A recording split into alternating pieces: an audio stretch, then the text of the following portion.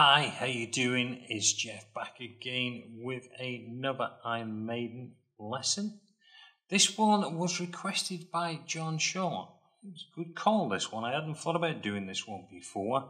Man on the Edge. Not one of the most well-known songs, but hopefully after this lesson, maybe we'll change that. Because of course this was one of the songs during the Blaze Bayley era of Iron Maiden.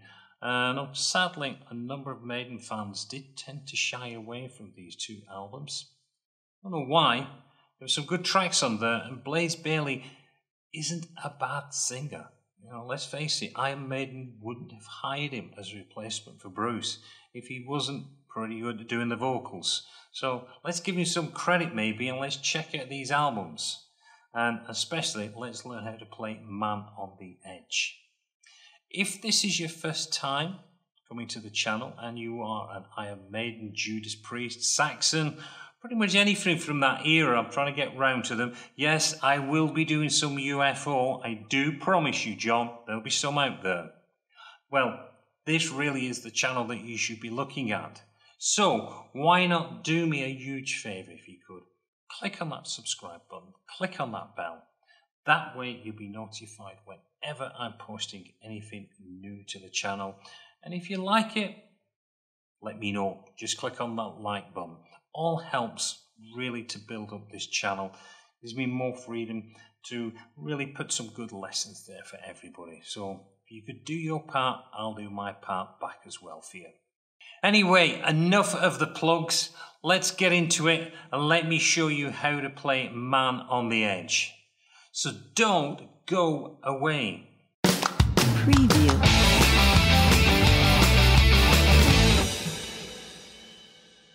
So the song starts off with a clean guitar setting for Yannick Gears, and he's just playing through a series of chords that we'll just go through now. So he opens up with an A minor chord, and he just strums that down, and he holds that for 2 bars. And from there he's going to a C chord with an F added to the chord, and it sounds like this. Real nice chord, and what I'm playing there is 3 on the A, 3 on the D, got an open G, then I've got 1 on the B string, and then open E. Again, holds that for 2 bars.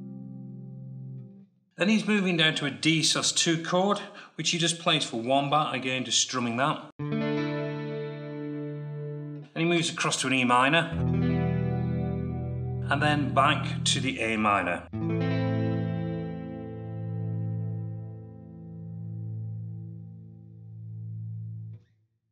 What we're going to do now, before we get into the more up-tempo beat, is just look at the lead line that is played by Dave Murray over that sequence. I'll just play it through.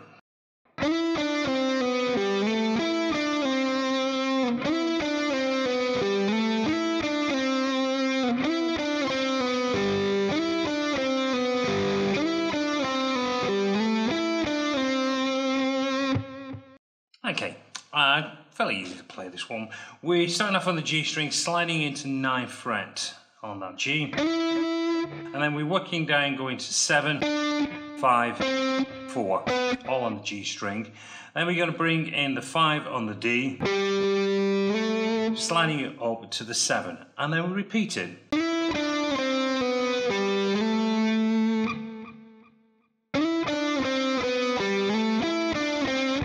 So we start off sliding up to the 9th fret on the G string from the 7, back to the 7, 5, 4, cross over to the D string, and we're going to do a 5 to 7. And then we go back and we slide in again to that 9th fret, and then we're just going to do 7 to 5.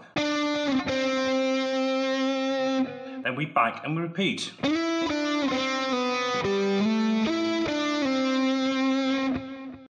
Okay, so we do that twice. Then the next one, we're going to slide in again the same. We're going to do that 7 to 9, all the way down to the 4. Well, we're just going to play the 5, and then we back and we repeat. So we are going to play that one twice, and then we go back and repeat the note one we did right at the beginning.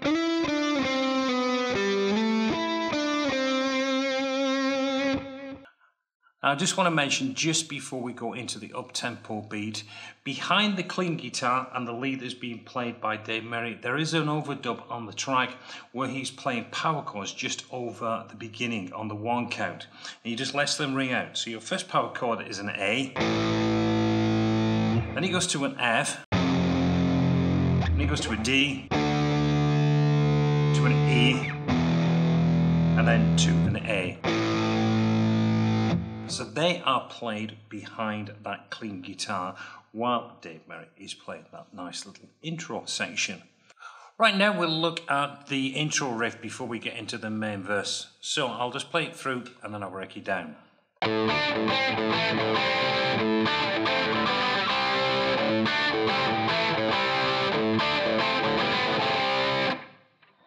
Right, so we start off with an open A string and going across to a double stop on the 7th fret on the D and the G string. And we got another open A going across to 5, double stop. Open A string again, then to a 2. Another open string and then back to the 5. So far. Next part, back again with the open A, going to the double stop on the 7. Then we got another open A string. This time we're going to play a 7 on the D and a 5 on the G. And then we've got another open A string. And then we're going to do a 5 on the D and a 4 on the G. We're going to do that twice. Another open A string. And then to a double stop on the 5 on the D and G. So the final part. And then we repeat.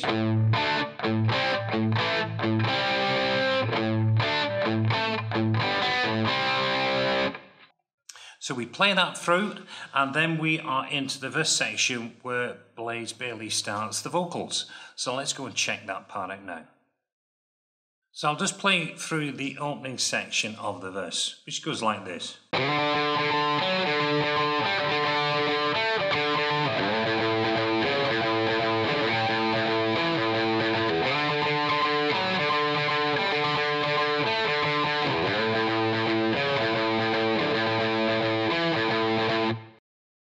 Okay. Now, if you've ever played The Number of the Beast, seen my video from previous times, this will look very, very similar into the way we are playing the progression. Now, what we're doing, we're starting on the A string and we are sliding in from the 3 to the 5. And that's your rhythm. Then we're going to pick up the 4 on the D string, so we get back to that same rhythm. So we're pedaling back to that 5 fret on the A string each time.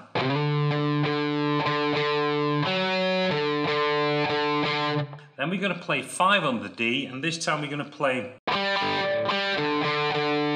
We get this.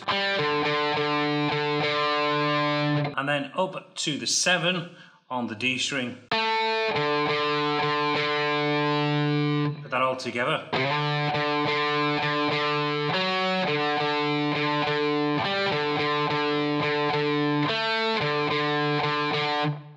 And the next part, all we're going to do, we're just going to move down a string and repeat the same thing all over again. So I'm going to be on the E string, sliding from 3 to 5. Then to the 4. 5. And then to the 7.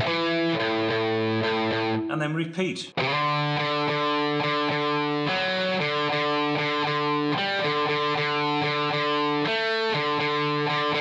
Of course, then down to the E string. Now that rhythm that you're hearing that we're playing this,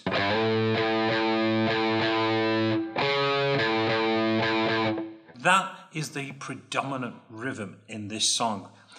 All of the rhythmic parts that I'm playing will be centered around that, except for one little part in the middle. So once you crack that, you've got to find the rest of the song very, very easy to play. So that is the first part of the verse. Let's just move on now to the second part of the verse, which goes like this.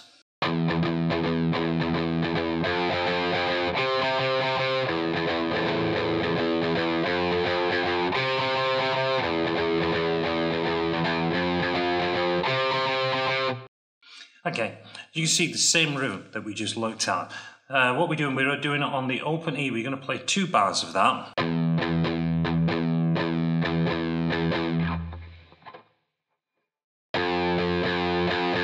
And then across to the C, so we're on 3rd fret of the A string.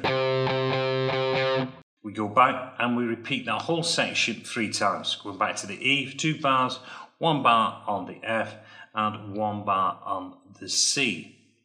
Then we move into a D5 power chord, but we're playing exactly the same rhythm. So we go in.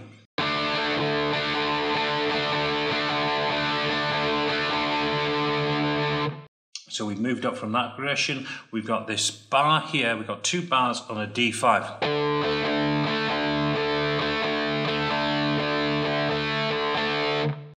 And then we move into this, which is the end of the verse section. And we've got this movement. And from there we move up to a D5 chord, which we're going to play for 2 bars with the same rhythm. Then we're going to move up to an E5 power chord.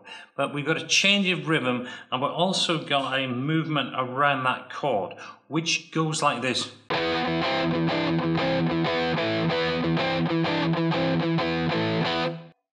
Now, really, if you've played kind of status quo boogie before, this will be very, very easy to play. But it's got a bit of a stretch, what we're playing. Now, we're playing this over an E5 chord. Now, let me play it nice and slow.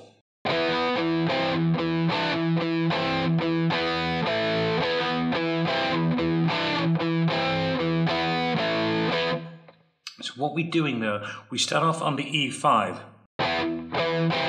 And we put our little finger then onto the 10. Lift the finger up and we're stretching it down to the 12. Lift the finger up. Back to the 10. And then back to the E5. Take the finger off, so we're playing 7-7. And then back to the E5 again. So again, really nice and slow.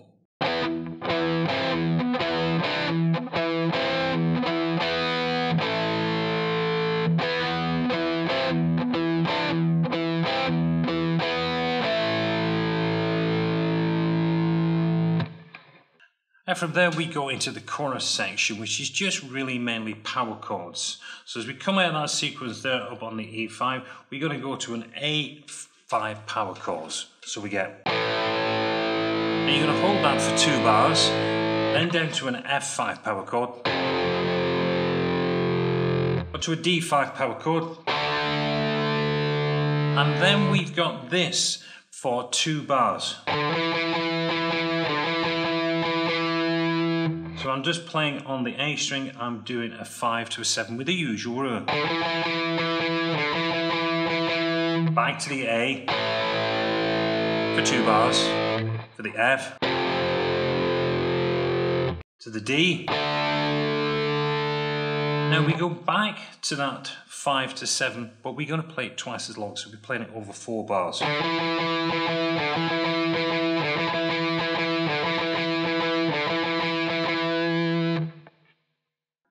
And from there, we go straight back into the verse sequence, which is that. So as I've said, from there, we go back to a verse. Really, what we're going to do, we're going to play everything that we have just covered, where we go into the power chords with the raised tempo. We play that all the way through, all over again, right up to the point where we just finished. Right, what we're going to do now, we're going to look at the fixed part of the guitar solo played by Yannick Gears. So I'll just play through the first part and then we'll break it down.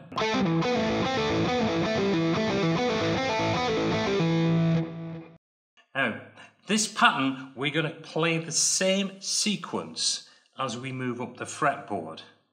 So the first one starts off with a double stop on the 7th fret. And we're going to start with the D string 7, pull then to the 10th fret on the A string, pulling off to the 7. Then we're going to play 9 on the D, pulling off to the 7 on the D, and then to the 7 on the A. And we move to the 10 on the D, pulling off to the 7, and then finishing on the 7 on the A. Back to the 9 on the D, pull off to the 7, finishing on the 7. And then the same thing again, which was the 7 on the D, to the 10, pulling off to the 7. And we repeat that.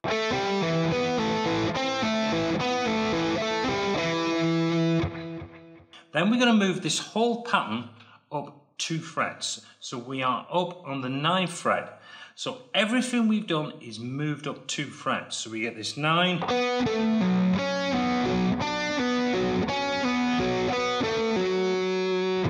which is just bringing in 9 on the D, 12 to the 7 on the A, and then 11 to the 9 on the D, always returning back to that 9. And then we get 12 to the 9, the 7, and then 11 to the 9, back to the 7, and then 9, 12. Then we're going to move again up to the 12th fret. Same pattern, exactly the same pattern, but now on the 12th fret. So we get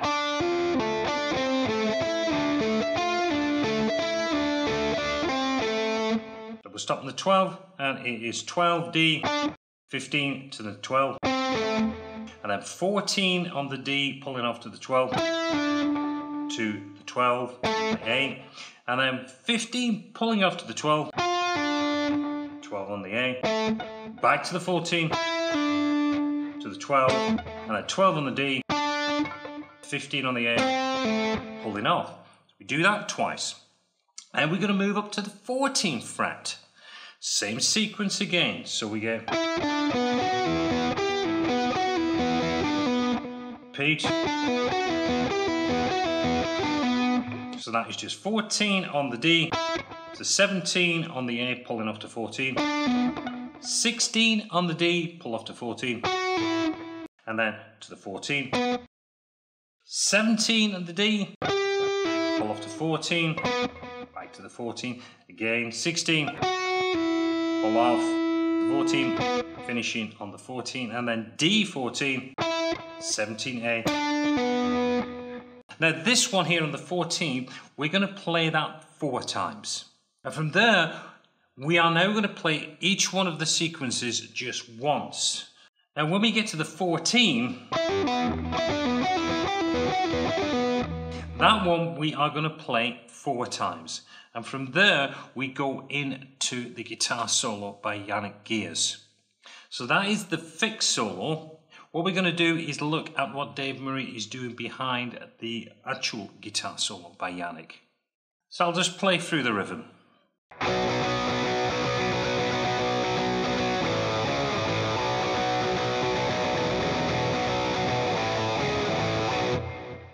Okay, we're starting off on a B5.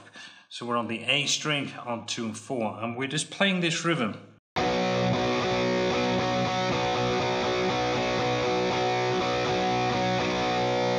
All on the B5, so it's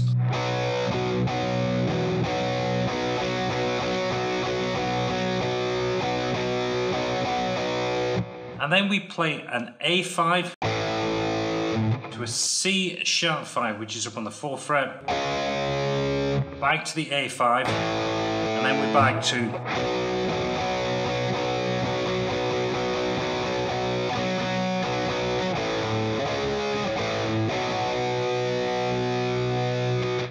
and that plays all of the way through Yannick Gears' solo.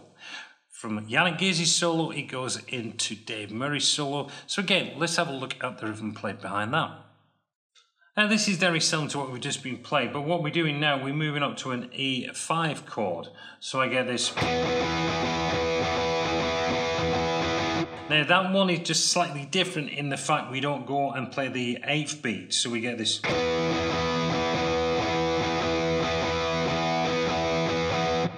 Then we go down to a D5, to an F sharp, so we're going from 5th fret up to 9th fret, back to the D5, back to the E.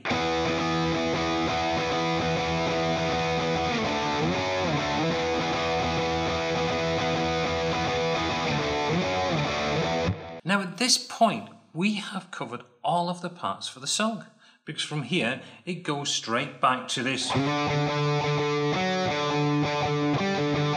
That section plays all the way through. In fact, what it does, it just plays everything that we've covered right the way up to Yannick Gaze's solo.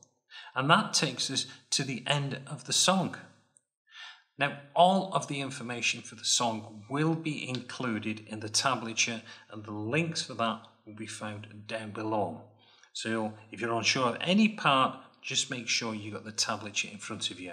You'll have no problems because we've covered every single riff in this song. Well, I do hope you've enjoyed learning how to play Man on the Edge. Really fun tune. I know it's not one of the most popular songs. In fact, sadly, people tend to shy away from that Blaze Bayley era of Iron Maiden.